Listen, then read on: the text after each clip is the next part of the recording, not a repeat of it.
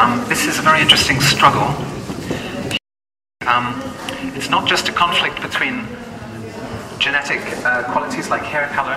It's a conflict between hairstyles. We see the blonde here has a better hairstyle with a top knot.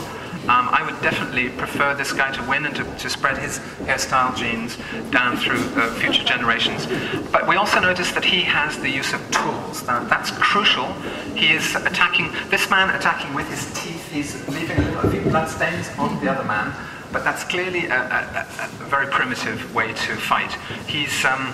It's been successful, as we see with saber-toothed tigers and other animals. He's actually put their teeth around his neck, and teeth are really the way that he gets on in the world. But this man is the next stage, the next level. He has a tool which he's using to, and a few seconds later we'll see the results of this tool on this man's body. They both have dominance over bears. We can see that because they both have bear skins around their loins, and they both have that essential, because the Bible actually measures evolution by prudishness.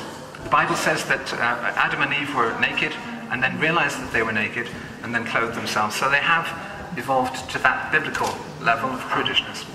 Meanwhile, who was it who said, the future of man is woman? Here she is. Darwin was no saint. In fact, he was a murderer. His first victim was an old lady who ran a pawn shop. Darwin wondered, in the spirit of speculative scientific inquiry, he wondered what it would feel like to murder an old lady. This is her skull. He didn't actually record what it felt like to murder her, but he continued his career.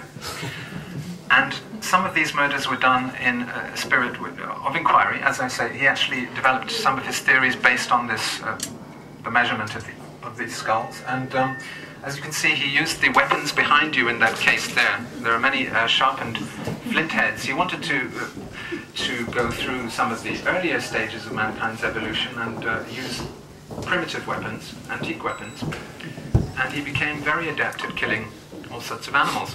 Now, I personally have some reservations about murder. I think it's wrong.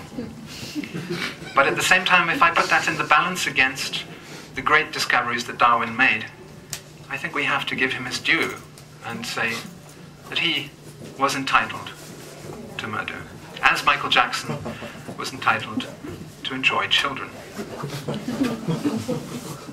I admit that's a disturbing thought, but do just hold it in your minds for a while. I think it's an attractive vision of how we could essentially turn a very unethical philosophy, which is Darwinism. Of course, it's the struggle, this rather Nietzschean struggle, because of course really of the great thinkers of the 19th century, it's Nietzsche that Darwin has most in common with, including the fact that both Nietzsche and Darwin died of syphilitic diseases.